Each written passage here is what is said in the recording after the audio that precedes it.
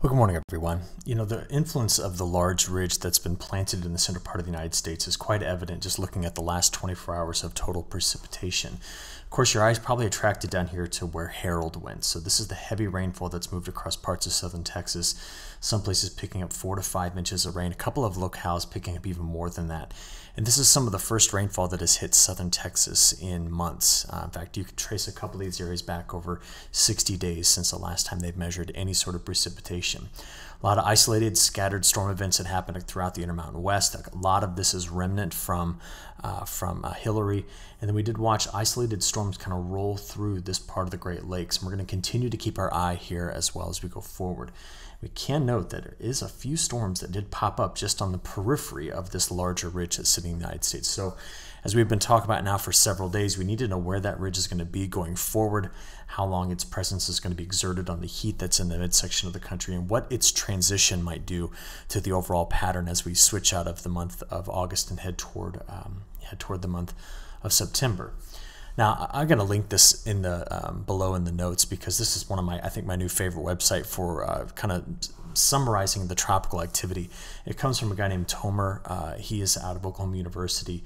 Just beautiful graphics here showing us the activity. So we can see there's Harold. We're watching another tropical system possibly develop here just off of the coast of Mexico. Franklin is interesting. We're going to talk about Franklin more in a few moments, and we're still watching a bit more tropical activity here. Now, overall in the tropics, even though we're approaching the peak of the season here over the next, 3 weeks, we are seeing a bit of just a quick slowdown in the activity. We had a lot of air that was rising over the last several days, and so we're going to see that kind of the rebound of that over the following several days. And also the MJO, which was in a near perfect position to kind of take the cap off of this, is starting to move back into null space. So there's a couple things going on here, but go to his website and check it out. I'll make sure and link it for you because you can end up looking at individual storms and kind of seeing the forecast of those storms. We're looking here at Franklin, so just having a good look at it. But you can even click on these and start to get even better simulations, and I love this. So what we're going to do is we're going to blend together the European model, the GFS, the UK Met, and the CMC, and play all of these together to look at the eventual path of Franklin. So Franklin is going to spend today going over the island of Hispaniola. It's then going to make this hard turn back to the east before getting caught back up in the prevailing wind direction, which is going to pull it back a bit toward the U.S. and then make this turn kind of paralleling the U.S. coastline. But what's nice about this is you can see each of the models. You can see the color coding telling you which model it's coming from, and he's even put this kind of what he calls an ensemble ellipse to kind of give us the best idea where this is going to go. Now, this is going to be a very, very useful tool just for visualization once we get farther into the hurricane season and we have a tropical system, another one that's going to threaten the United States. Okay, so let's put some perspective on some of this recent rainfall. I want to pull up a map that shows you the last 30 days in terms of percent of normal rainfall. And this goes back, this data is valid through yesterday. So that's why you don't see the rainfall in Texas. So it's just to make a point here that everywhere that you see 0, all right, there were some places down here that had not measured not only in 30 days, but beyond that. The extent of the drought that is in Texas, in Louisiana, and Mississippi, I finally got to kind of see firsthand yesterday. I was at an event and flew into, I was from Des Moines, flew into Dallas, and I just couldn't believe how brown things were from the sky. And I was also just trying to explain to some friends back home in Illinois, I said, you know, the heat wave that we're currently experiencing, parts of Texas has been enduring now for over 40 days. And so it just kind of put in perspective what some people across the country are experiencing versus others. So this is going to continue to be an issue. Now, remember, when I make these maps, I should work on this winter to improve this because I stopped my color bar at 300% of normal. So that'd be 3 times normal rainfall inside of a 30-day 30-day window. And we, of course, know that there were places throughout Texas that have received, California, up into parts of the Intermountain West, and then curling around here that have received far more than this. And the map doesn't quite capture that. But it is a good map just to step back and look at the areas that have kind of seen the larger disparities in total rainfall. So I'm thinking a bit over the last 30 days about large sections of Iowa, pockets of Kansas. Of course, we talked about the South. But you can also see in the Mid-Atlantic and the Carolinas several places here that have missed out. And that's not to ignore what's going on in the Red River Valley of the North and then the Canadian Prairie, which lately has seen better precipitation, but has been quite dry throughout most of this summer. They're trying to harvest right now across much of the Canadian Prairie. We then keep discussing this kind of corner of Oregon and Washington as just showing up with exceptional drought in places. But with all the heavy rainfall that came through California, I did want to go and look yesterday as the sky started to clear off, just to see what I could see from some of our high-resolution satellites.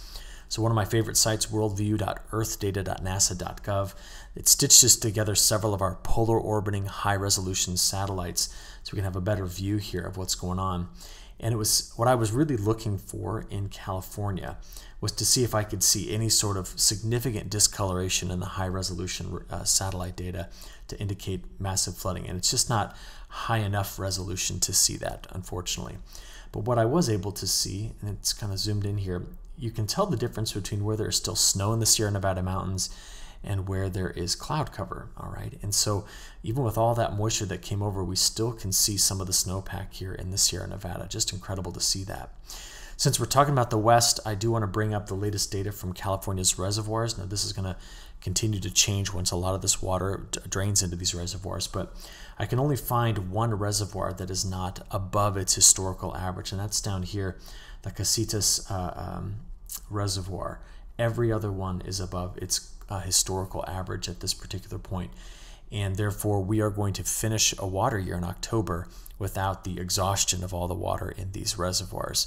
So this is going to be critical for the upcoming year. Plus, with the developing El Nino, we continue to talk about this will be a major, resource for California going through this winter into next year. So we've got more water than I originally anticipated. I thought back in spring, after we watched all these reservoirs fill up, that they would be, back below historical averages already, but that was not the case this year. So they've maintained their water. This is excellent, in my opinion, management of this resource. So let me take you to some radar data, This is just over the last about 12 hours or so.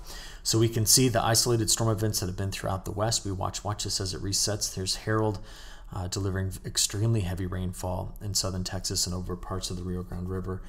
And then you come up here into the central United States and you see a lot of very interesting behavior with the radar. A lot of contamination with interesting kind of spikes on the radar beams. But the dotting in the background, all of this is actually where we have some radar beam ducting going on. So that's where the radar beam, as it tries to propagate out and up, ends up hitting a very strong temperature inversion. And that temperature inversion changes the index of refraction so great that it actually produces what appears to be it really just bends the beam, but it looks like it's bouncing off of the inversion. And it can get stuck and therefore it stays very close to the ground. And as the inversion sets up like it does overnight, we're actually getting these echoes. The blotchiness here is echoes off of wind turbines. So I'm going to show you something neat about this. This is how strong the temperature inversion was forecast to be this morning. So it cooled off to 77, but the temperatures just a few hundred meters above the surface are still extremely hot. Well over, in the upper 80s. And so the temperatures later today will warm up, but that's the inversion which we're talking about. The other side of this are the complex of storms that are rolling over the periphery of the ridge here into the Great Lakes. And we're going to continue to watch that region later today. The Storm Prediction Center did make some modifications on this, which I thought made a lot of sense given the forecast data that came out. They're going to shift the risk of some stronger storms east. Yesterday they had them back in Illinois and Indiana, but they're starting to pull that a bit farther to the east due to the strength of the cap on top of this, the potential for convection in this area.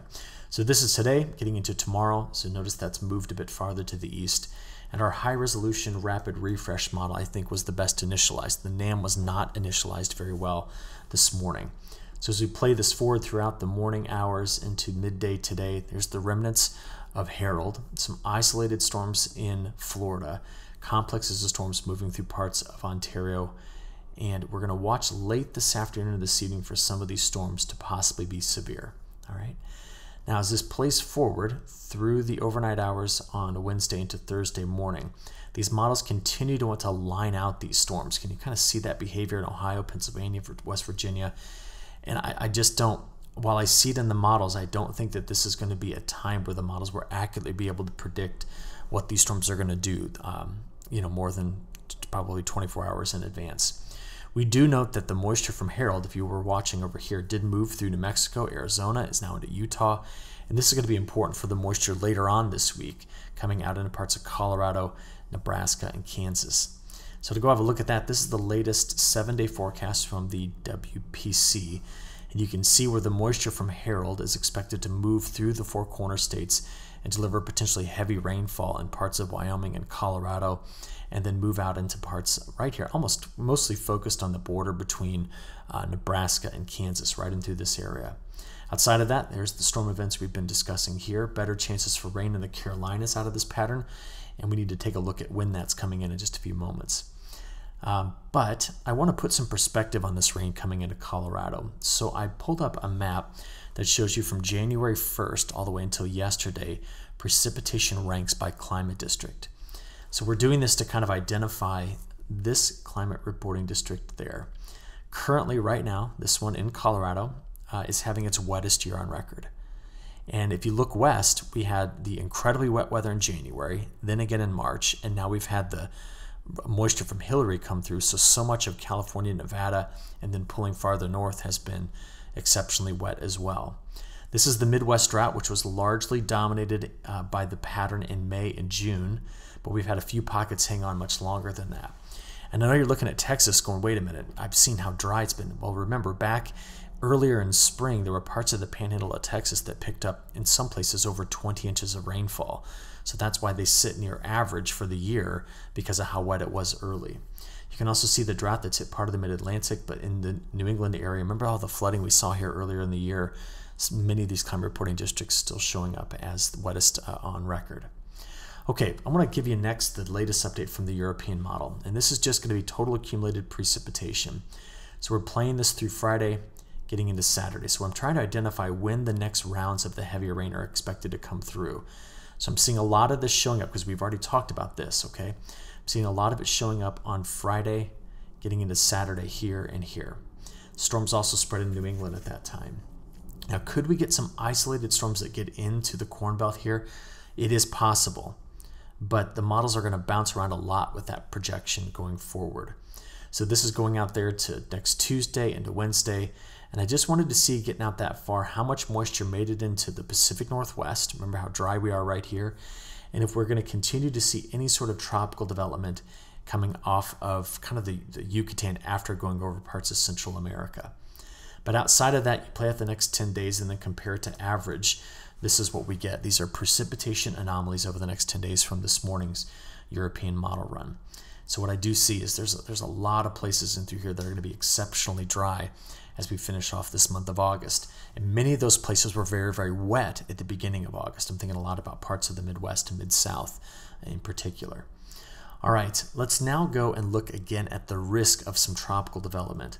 We're going to keep an eye right here on some convection that could cross Central America and then eventually make its way up into parts of the Gulf of Mexico. There is still, better than a 30% chance, according to the European Ensemble, that something could form.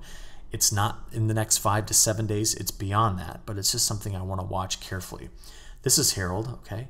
This is that center down here that has a 70% chance, according to the National Hurricane Center, of developing. We'll keep an eye on that. And this was Franklin, which we talked about at the beginnings. So we're just keeping an eye on the different areas of tropical activity. Next, let's go have a look at what the upper level pattern is going to do. So here's our ridge we've been discussing. The pattern is very much set up with this ridge staying in place. So we have deeper troughs anchoring both sides. So it's going to stick around for a couple of more days. There's not much to move this in the near term. But as I play and you watch where this goes, you'll notice that by the time we get into Friday and Saturday, let's pause it right there. Friday into Saturday, this trough begins to develop, which means cooler air is going to be coming into this area while the ridge retrogrades. Models are still picking up on that high over low pattern just along the west coast here of North America, which is what's helping to pull this ridge back to the west. But as we saw in the model runs earlier, the cooler weather that's coming in will start to warm up considerably again. So by the end of the month, playing early into September, we see broader, higher than normal heights, indicating above average temperatures going into the beginning of September towards Labor Day. So I'm expecting a cool down here, I'm expecting heat to stay south and move back into the west temporarily, and then this is going to fill back in with some warmer conditions as we try to finish this month. So let's go ahead and have a look at precipitation, then we'll talk through these temperatures. With that pattern, there's not a whole lot to move a lot of moisture back into the Midwest. So that's why we see in all three models kind of some drier conditions. In fact, let's just take a look mostly here at what we've got from the CPC, keeping this area drier while we're wetter southeast and we're wetter in the west. So that is, I think, a pretty good forecast overall given the pattern I just showed you. But right now we're having a lot of discussion about the heat that's in the middle part of the country. And so we see these expansive, heat warnings that stretch all the way, almost the whole of the Mississippi Valley here. But it was interesting yesterday, if you were to go from southern Minnesota to northern Minnesota, there was over a 30-degree swing in temperature. Same thing for Wisconsin. And we see that today, we're going to have a similar setup. Oops. Notice that right along the border here, we could have temperatures over 100 degrees, but in northern Minnesota in the 70s. So what this is indicating is as we go from Wednesday into Thursday, look at the cooler weather beginning to show up here. So the heat is still very much on throughout the Corn Belt all the way to the south. This is how things look by Friday. And getting into Saturday, that's a big blast of some cooler air that's expected to come in there. We play forward into Sunday, it remains, but we know that the temperature is going to rebound in the central part of the United States starting next week. So maybe by Tuesday and Wednesday, we're seeing that rebound happen. The South does not get a break in this really at all. And even into next week, when we'd say this is our coolest day next Tuesday, we're still deep into the 90s throughout much of Texas. Okay, how about a 5-day sliding window look at these temperatures? Here's your next 5 days. There's the cooler weather coming in. That's day 5 through 10. But watch the rebound happen day 10 through 15. So this is really the first week of September here. So that's what we see in terms of the temperature pattern going out that far. Okay, just a quick broader discussion. We are still expecting above average rainfall coming into South America, Brazil's main growing area. It's still about 2.5 weeks before, maybe 3 weeks before they're going to start planting, but it is moisture that's going to help recover some of the the moisture loss from their dry season. We also just want to tell you that El Nino continues to show better and better signs of developing, and one of the things I'm going to be paying close attention to over the next several weeks is this. Now, we talked about this earlier in the year, but when we have strong El Ninos, the subtropical jet tends to get going. And that's why even though September could start off warm and dry in this area, we need to be on the lookout for what we could see for heavier rainfall in this area going forward with the invigoration of the subtropical jet later in September. That's important for the Mississippi River Basin, which of course we know we have to watch carefully for drought conditions. That's going to be very important for the recovery of moisture across parts of the South and the prevention of another deep fall drought like we saw a year ago. So we continue to see better jet stream level wind flow getting out into the month of September, which means it could start off one way but then transition wetter as we go forward. Plus, we always have the wild card of the tropics, which reaches its peak on about September 10th through the 15th. So I'll leave you there. I look forward to talking to you again very soon when I get home tomorrow morning. And until then, have a good one. Thanks.